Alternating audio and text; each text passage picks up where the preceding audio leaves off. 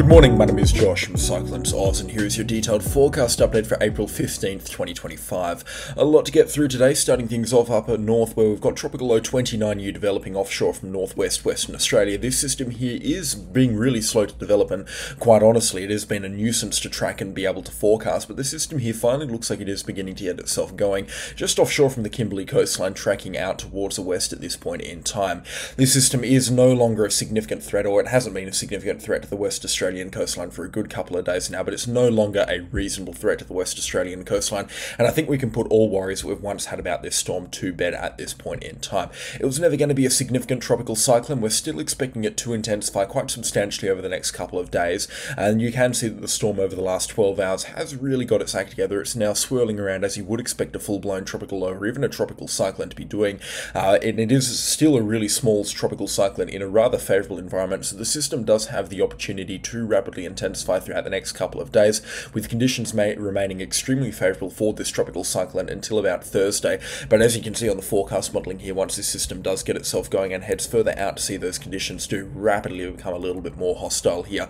Out towards Wednesday, conditions remaining good, but then Thursday, once this system is well offshore from the West Australian coastline, beginning to make that U-turn back towards Western Australia, the conditions are going to get really nasty, and wind shear should rip apart this system from Thursday night and into Friday morning. Most major forecast runs suggest that this tropical cyclone will fall apart through Friday and into Saturday before either a landfall or U-turns just before it makes that landfall on the Kimberley coastline, somewhere between Broome and Koory Bay, so Derby could be in the firing line once again. It'll be interesting to see what this system does. It is expected to be in close proximity to the WA coastline as a tropical low, so heavy rainfall is still a possibility, but at this point in time we're not expecting tropical cyclone force winds to extend across locations between Broome up to Derby, or Broome and further north of those locations there.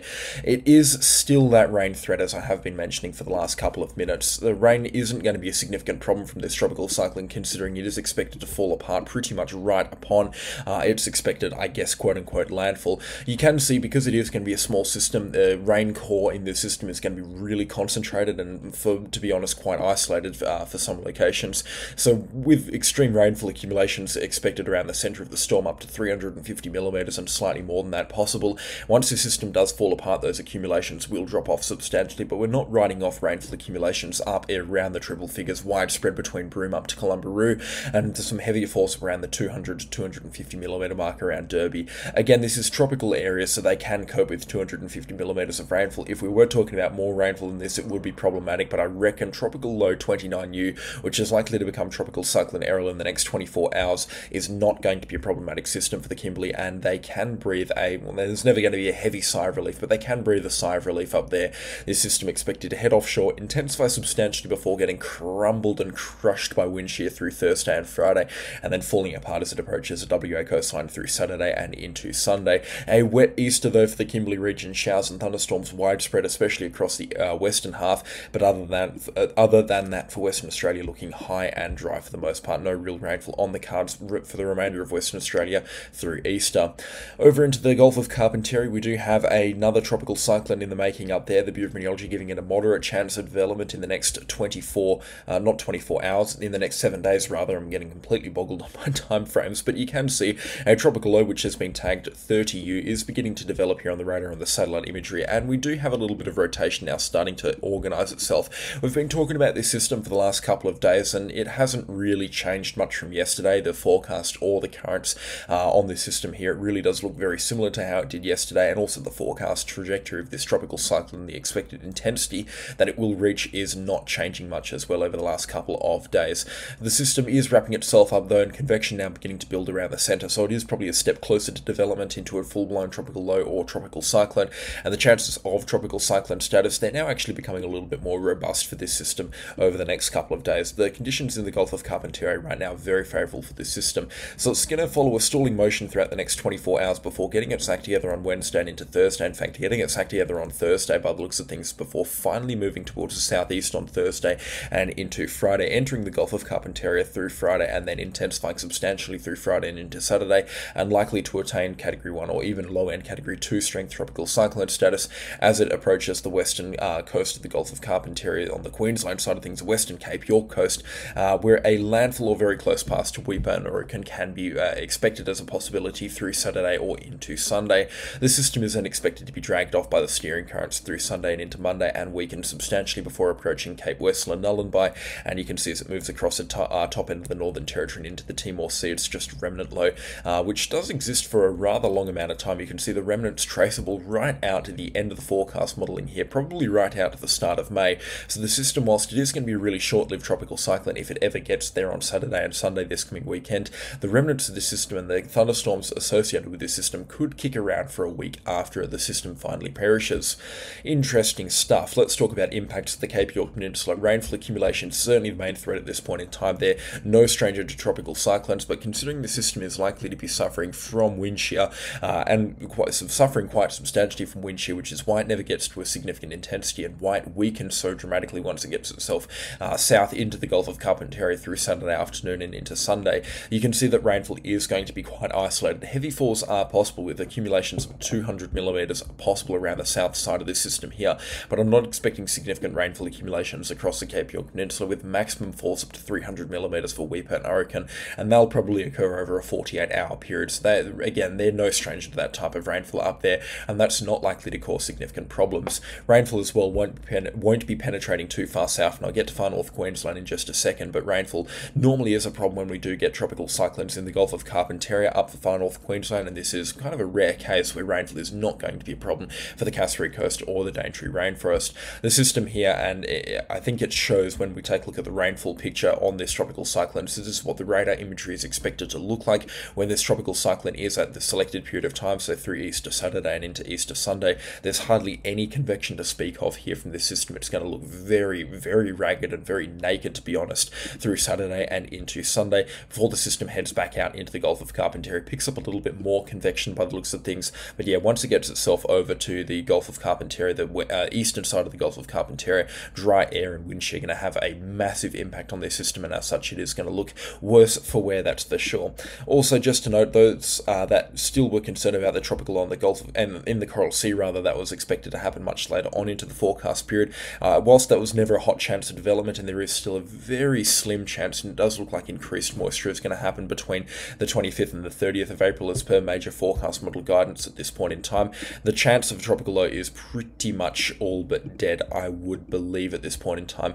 It'll be interesting to see what happens here. You can see the GFS calling for something in the Gulf of Carpentaria, and this looks like a more classic tropical low / tropical cyclone that might have some more major ramifications to the Cassowary Coast and the Daintree rainforest, but it's guesswork beyond about the 25th of April and what we can expect rainfall and storm-wise over across the Cape York Peninsula, but definitely an increase in thunderstorm activity which could lead to tropical low or tropical cyclone activity between the 25th to out to about the 30th of April is a possibility at this point in time, but again, I wouldn't be betting the farm on it at this point in time either. Interesting stuff, and certainly something to be keeping us on our toes. Up in far north Queensland, though, just briefly, we will touch on there. We have had a few showers overnight, and they have had a couple of good drops of rainfall into the Daintree rainforest, and some respectable showers now moving through the Daintree rainforest at this point in time. Slow-moving stuff as well. It's just this pesky weather that's coming out of the southeast, and as such, conditions rather unpleasant up into the Daintree rainforest, and also for the Cassowary Coast as well. More lines of showers expected to be developing throughout the remainder of today as well, and we can be seeing showers are expected to continue through today, pick up a little bit on later tonight, especially for the Daintree, before clearing off tomorrow morning and then clearing out for the Easter long weekend pretty much entirely. You can see showers continuing and persisting through Thursday and into Friday, but for the most part for the Easter long weekend it is looking high and dry. A few showers possible for the Cassowary Coast through Saturday, and a couple of showers could be a bit more widespread through Sunday, but Monday looking dry, Tuesday looking dry, Wednesday, Thursday, Friday, you get the picture of up in far north Queensland, definitely starting to swing more towards the drier side of things with only a couple of decent drops of rainfall expected tonight into early tomorrow morning, and then again through Saturday night and into Sunday morning for extreme far northern Queensland and the Cassowary Coast and the Daintree rainforest. Interesting stuff, far north Queensland, nothing too much of a worry for me anymore in terms of rainfall. It doesn't look like they're going to be seeing anything significant, not at least for the next 2 weeks, but again I will be keeping close tabs on the rainfall that's going to come in late April, early May. Not unheard of to hear rainfall of a heavy magnitude at that time of the year, but again certainly something to be keeping close tabs on at this point in time. Now the Tasman Sea, I mean, this is just wild what we've got going on down there. We've got this low pressure system, a dramatic low pressure system that might actually be a tropical cyclone. Honestly, I haven't looked at the South Pacific right now. Yeah, it is a tropical cyclone. It's been designated as Tropical Cyclone 30 down here. It certainly looks really impressive, that's for sure, and you can see between major forecast models, they are expecting the system to intensify just a little bit more as it moves through the southern islands of Vanuatu before it gets swallowed up by a dramatically developing large tropical low towards the north of the Norfolk Island area through tomorrow morning. This system here engulfed, and these systems kind of merge into two tropical lows before becoming two low pressure systems, and then one low pressure system finally through Wednesday night into Thursday morning as this system swings down into the Tasman Sea. And this is going to be a violent storm, that's for sure. So this doesn't really affect New South Wales and Queensland that much. I will be getting to the details for New South Wales and Queensland in just a second, but I thought that this is definitely some interesting stuff that people are worth looking at for the Tasman Sea, because it is going to have some impacts on the swell and also the temperatures over in New South Wales and Queensland. So stick around for the next few minutes while I explain this system. Strong winds whipping out of the northeast here, impacting the North Island of New Zealand. They could be seeing some really robust gusts through Wednesday night into Thursday morning. You can see areas like Auckland and Hamilton experiencing gusts averaging 70 to 80 kilometres an hour, with stronger gusts up to 115 kilometres an hour on the extreme northern points of New Zealand. Again, I'm not strong with my New Zealand geography, so fill me in the comment section down below. You can see winds also very strong on the southern side of the system here, with peak gusts up to around 140 kilometres an hour. So this low pressure system, very strong indeed, and it intensifies through Thursday, going through a process that we call bomb cyclogenesis, and that's where a low pressure system, not a tropical low pressure system, but just a general low pressure system or an extratropical cyclone, intensifies extremely quickly. It's like rapid intensification for a tropical cyclone, but bomb cyclogenesis is the term that we generally speaking use for extratropical cyclones. So whilst I'm not calling this a bomb cyclone, which I think is a throw-off term that meteorologists use in clickbait titles, this cyclone here is certainly a very significant one indeed, and remaining strong through Thursday and into Friday, really spinning itself up dramatically. I mean, just have a look at how much stuff this is going to be spinning up out of the southeast before that high pressure ridge sweeps in over in the Great Australian Bight. Really does build, then pushes this system through this weekend into New Zealand. It could be a strong one, that's for sure, for New Zealand as well, with some very significant winds persisting through Thursday, Friday, Saturday and Sunday, and some heavy rainfall expected into the Southern Alps and also across the Northern Island and the extreme northern points north of Hamilton and up towards Auckland. We could be seeing some heavy rainfall there through this weekend, especially through the start of the Easter long weekend, that's for sure. If we take a look at rainfall accumulations right now, just through starting Thursday and then out towards the Easter long weekend, you can see some really significant rainfall accumulations expected to develop across the northern coast, averaging 100 millimetres with peak falls up around the 300 to 400 millimetre mark here. You can see up around Takaha, rainfall accumulations approaching 400 millimetres, very significant stuff indeed. Significant falls also expected on the South Island, falls averaging between 100 up to about 150 millimetres of the Southern Alps, and falls, I believe, just towards the Nelson area up around the 300 millimetre mark there. Some significant falls are possible, that's for sure. I don't have a snow map at the go for me, but I do imagine there'd also be some snow from the system here on the Southern Alps. It is still early on in the season, but I would not be surprised if that happened. But yeah, impacts to the not the West Australian coastline, for the East Australian coastline through New South Wales and Queensland, they are going to be very widespread. We're expecting some big time waves, especially through Friday and into Saturday. So it's going to be hazardous through Thursday, Friday, Saturday and Sunday to be boating over in New South Wales and maybe even Southeast Queensland as well. Southeast Queensland should escape the brunt of it, but especially for New South Wales, Easter boating is going to be strongly advised against, with these wind waves approaching 3 to 5 metres in height and swells also approaching the 3 to 5 metres in height there. Waves will ease off through Saturday, and you can see they really do calm off through Saturday and into Sunday, so you might get some late Easter boating coming in, but it does look like a stronger low pressure system could begin to build later on into the forecast period through Monday and into Tuesday. So you're going to have a really short window between Saturday night and into Sunday morning to get out and have a little bit of a boat or a fish if that's allowed over in New South Wales this time of the year. At this point in time, I wouldn't be looking too hopeful for it, but definitely some coastal hazard warnings can be expected through Thursday and into Friday from this very strong extratropical low pressure system. But like I said, impacts don't really extend beyond that. You can see a few showers streaming up across the eastern coast of New South Wales. Sydney could see some rather unpleasant weather continuing from today. A few showers continuing around the Sydney, Newcastle area through today. Showers expected to continue from Wednesday night and into Thursday morning. And you can see showers also continuing through Thursday into Friday as this low pressure system continues to intensify over into the Tasman Sea. It will fall apart through Saturday, and as such, conditions will then begin to really dry off as a weak high pressure ridge begins to build across southeast Queensland, and as such, conditions becoming a lot calmer for the Easter period before low pressure returns, and we might be seeing another strong period of showers and storms driven up from the southeast through Sunday night, Monday, Tuesday for the New South Wales coastline, especially around the Sydney area. Rainfall is actually pretty widespread across Victoria and Tasmania as well. Sorry for cutting the Tasman Sea thing exceedingly short, but you can see rainfall really persistent there over the next 7 days across parts of Victoria and into Tasmania. Showers are not robust over the next couple of days as they head out of one of their hottest April weekends on record, but we will be seeing a few showers and storms, likely a few storms between Melbourne and Geelong tomorrow afternoon and evening. Conditions looking favourable for it, but after the dry weather over the next couple of days throughout this working week, out towards this weekend, we can be expecting a return to showers and storms from Saturday night into Sunday morning, and then widespread showers through Sunday and into Monday across the southern half of Victoria, and especially into the Gippsland region. Showers continuing through Tuesday morning before clearing off Tuesday afternoon, and it looks like a low pressure system is going to come through and bring some showers and some widespread showers and maybe even some snow to the higher peaks after about the 24th or the 25th of April.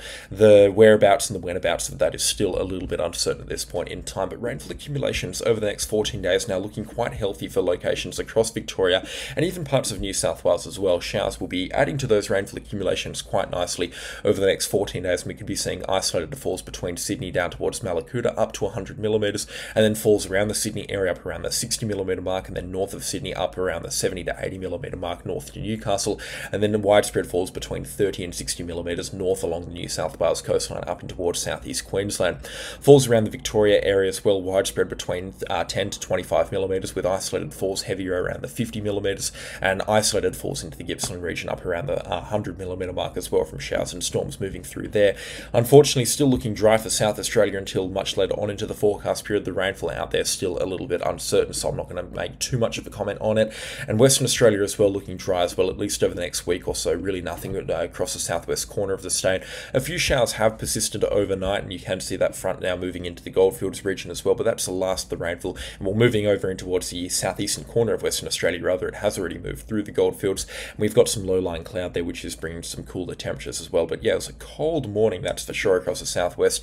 It wasn't especially cold in Perth, but I think that the humidity is really making things feel a bit cooler down there, because it feels a lot colder than 14 degrees this morning, and these temperatures are going to really quickly begin to drop. And it's that time of the year, the changeover between the warmer days, and we can be seeing or expecting some cooler nights later on this week and into early next week as well. You can see temperatures really expected to plummet into low single digits as we get in towards this weekend. 7 degrees widespread through the wheat belt, pushing even lower than that up to or down to about 6 degrees into the Collie area. So temperatures now really beginning to cool down into the southwest corner of Western Australia, with comparative temperatures actually into the high peaks of New South Wales and Victoria. So WA this weekend could be some of the coldest places, have some of the coldest starts anywhere around Australia. Anyways, on that note, that is all that I have time for this morning. I thank everybody for watching the video to this point in time. Thank you so much for all of the support lately on the channel as well, and subscribe if you haven't already. Any feedback or concerns, leave them in the comment section down below as well. But that is all from me today. A special shout out to the channel sponsors. Their names are on screen right now, and I'll catch you all in the next storm. Goodbye.